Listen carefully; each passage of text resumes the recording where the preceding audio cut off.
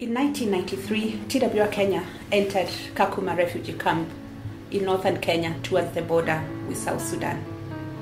At this time, very many refugees had flocked the refugee camp and they were running away from both South Sudan and Ethiopia. This camp has about 184,000 refugees to date. The environment is harsh, it is semi-arid. There are dust storms, there are very high temperatures, there are poisonous snakes, spiders, scorpions, and other creatures that crawl on the ground. Talking of the temperatures, the average daytime temperature in Kakuma is about 40 degrees Celsius, which is very hot. Among the refugees were the boys who were referred to as the lost boys of Sudan. Many of them had ran away without their parents, and they struggled with the new life in a refugee camp. They were not able to fight for their rations of firewood so that they are able to cook the food that was provided for them. And it is to meet their needs that TWR Kenya went into Kakuma refugee camp to supply them with solar cookers.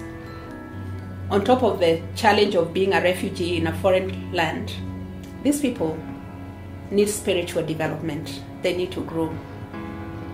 There are very low literacy levels, extreme poverty, as you can imagine, and there's lack of resources to aid them in their spiritual growth. There are no Bibles, there are no hymnbooks, there are no Christian radios that they can listen to.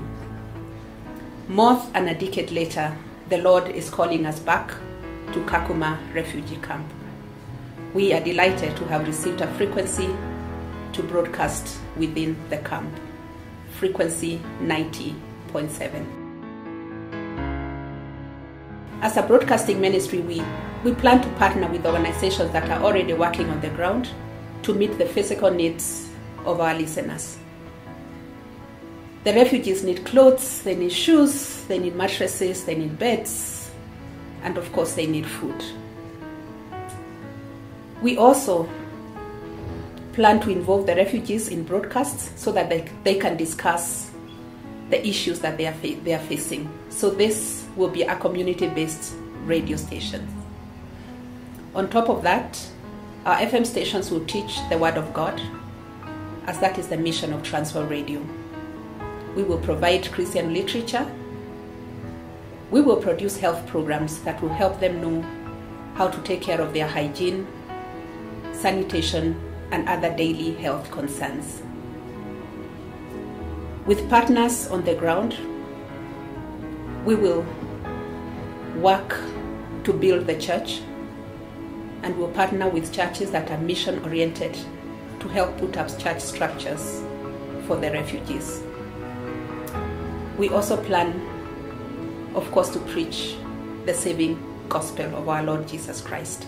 And today I would like to invite you to join us and partner with us, pray with us, and also to give towards this mission.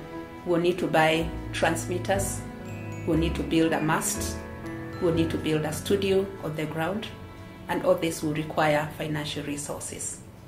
So I invite you to join us in reaching the refugees for Jesus Christ. Thank you.